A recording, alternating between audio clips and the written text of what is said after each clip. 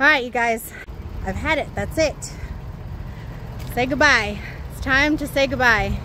Gotta cut your losses. Bye-bye, Black Beast. She's gotta go. It's time.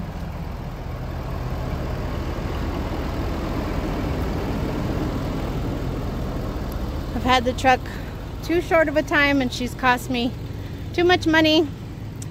And unfortunately, she hasn't made me enough. And at some point, you just gotta cut your losses. Yeah, let's go. All right, you guys, so as much as I love this truck, you know, I bought it for a particular reason, and unfortunately that didn't work out, and it cost me a lot of money to have this truck sitting at my house. It's actually pretty much been a spare truck, so it's not been necessarily a bad thing, but if we look at the numbers, it has cost me more to own this truck than the truck has actually made me. I bought the truck over a year ago with 167,000 miles on it, and she now has 188,000 miles on it. So in over a year, I only put 20,000 miles on this truck. And so that tells you, obviously, I wasn't running it very much. It seems like every time I have hired somebody on and then I need to actually utilize this truck, it's been one small thing or another, and that is the case again today. So we're about to go remedy that. Lexi and I, say hi, Lexi. Ruben went fishing. It's Sunday. He went fishing with his brothers, and I'm here working. I had Zoom meetings all this morning, and you know, my wonderful mechanic Bob took the auxiliary tank that I just put on this truck. He took it off this truck. I did invoice reconciliation this morning. I mean, just all kinds of stuff. Just all kinds of stuff, you guys. It's just been crazy. So let's go fix this problem. There is never a problem that we can't fix. You always have to be solution minded, and as much as I like this truck, it's time to cut my losses and let's go find a solution to my current issue. All right, here we are. Ooh, where am I gonna park this thing? Let me see. Let me check it out.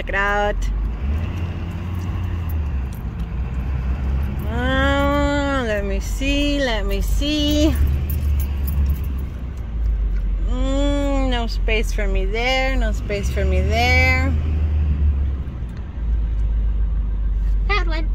Found one. We'll squeeze in here. All right, let's go see what we can find here.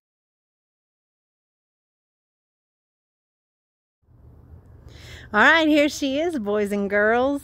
Bam! 2022 F350 XLT, but she's got like $20,000 worth of upgrades on her. Many of which I did not need, but you know, trucks are in short supply, and you get what you get unless you special order it, which I do strongly suggest to you guys and girls out there. If you are looking at getting into this business, really try and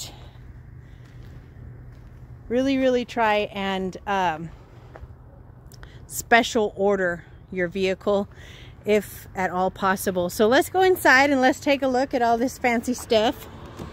I already got tools in it. So yes, traded in the 2016 F350. I got a good trade-in price for it. Not as good as I wanted, but it is what it is. And we've got chrome wheels and a lot of chrome on this truck. A lot more chrome than the white, the She Beast that I have, which is also an XLT, you guys, but this one has a lot more package upgrades. 53 miles, not 53,000, you guys. 53 miles on the truck. She smells great. Let's turn her on.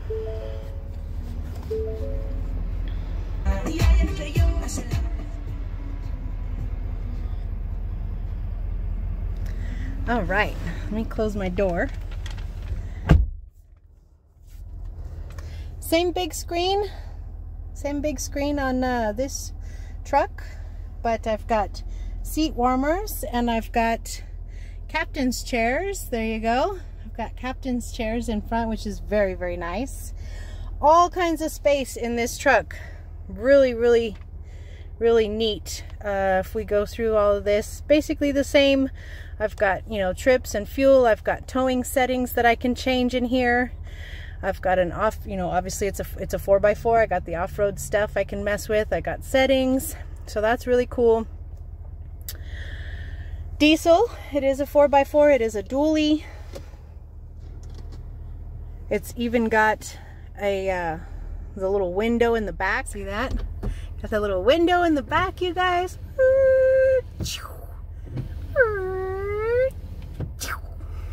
So, really, really pleased.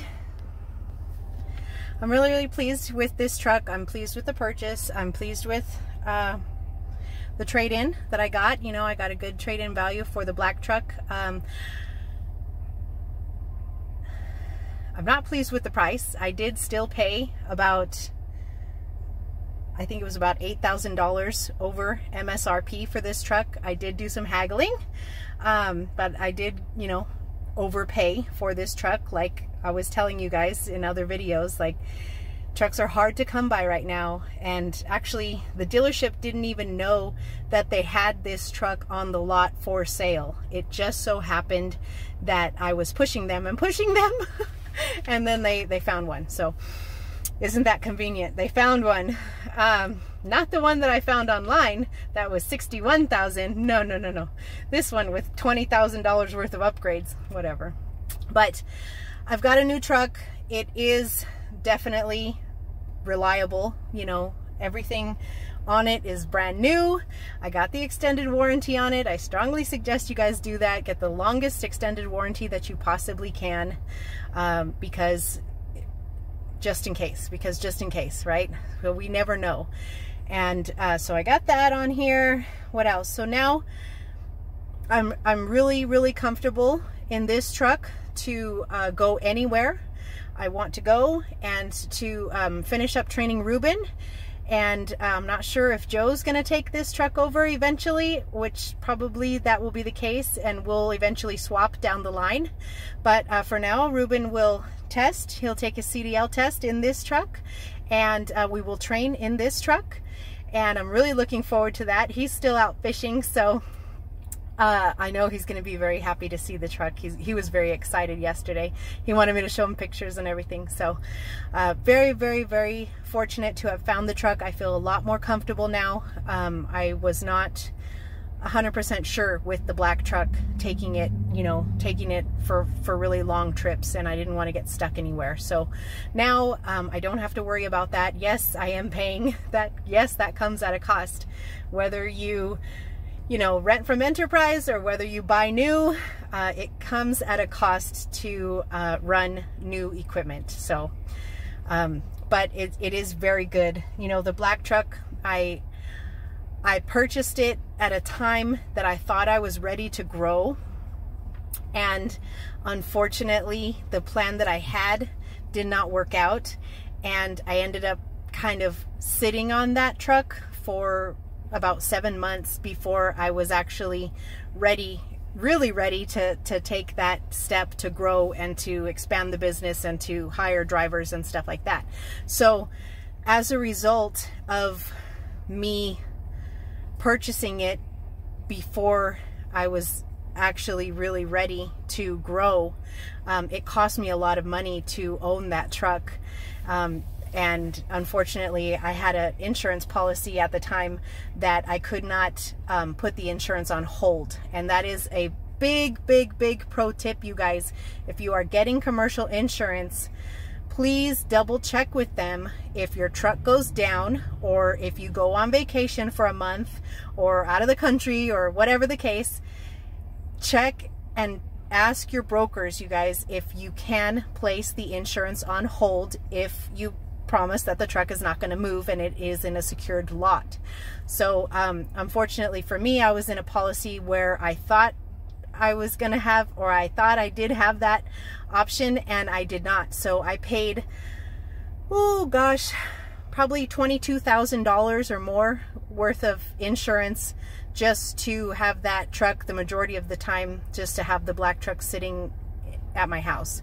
And that combined with, you know, repairs, combined with plates and taxes and, you know, all of the other stuff. Even at,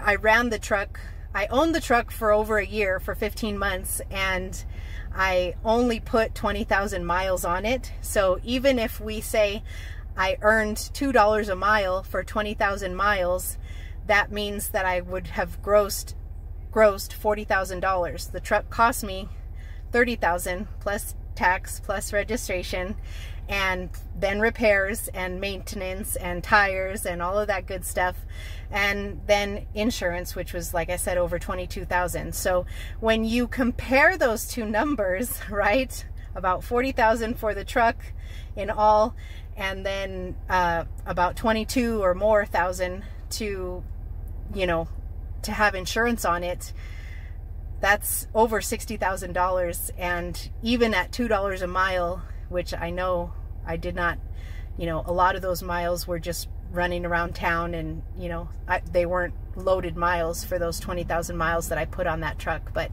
even at 20,000 miles, even at $2 a mile for 20,000 miles, that's only 40 grand. So when you look at those two numbers, at best, I am out $20,000. That's the best case scenario, that I lost $20,000 on that truck. And that was simply because I purchased it. Like I said, I had a plan, and I purchased it at one point in time, and then that plan fell through, and I ended up taking several months, 6 or 7 months, before I was actually ready to hire on another driver. So that being said, it is good to grow, but make sure you have all your ducks in a line when you do want to grow, because if not, you'll be like me and you're out tens of thousands of dollars. So that is my experience for you guys. This is my new beautiful truck. I love it. Lexi's jealous.